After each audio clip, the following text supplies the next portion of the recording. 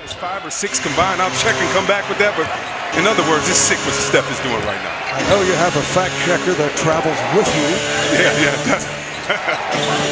I need it. Horford posted off the double. Jump hook by Al Horford.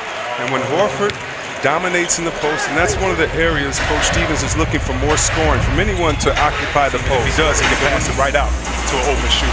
The switch by Adams on Tatum. Rozier down low. Horford missed the layup. Horford missed the rebound. Horford on his third attempt. Hey, Moses Malone. Pad the stats while you're trying to score. Get a couple rebounds. Morris up front for Boston. Smart for Horford. Yes. And the Celtics showing some signs, but down here 19-10. Now 10 points, 5 rebounds. Horford. To finish and help the play out. Horford needs to tip that in. Horford hits the 3. 4 times tonight by the bigger, bulkier, more plotting Adams. No excuse for that. Here's Horford again with a rainbow 3.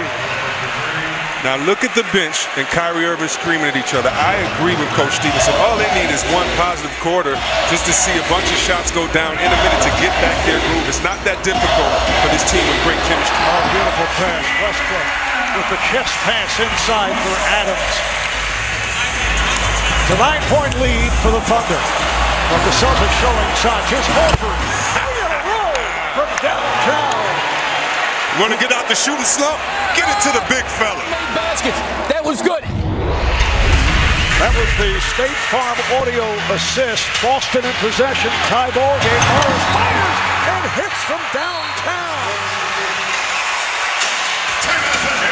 And Oklahoma City calls Nikola Jokic, 23, 11, and 7 to lead the Nuggets as we go back for the final 10.5 at the peak.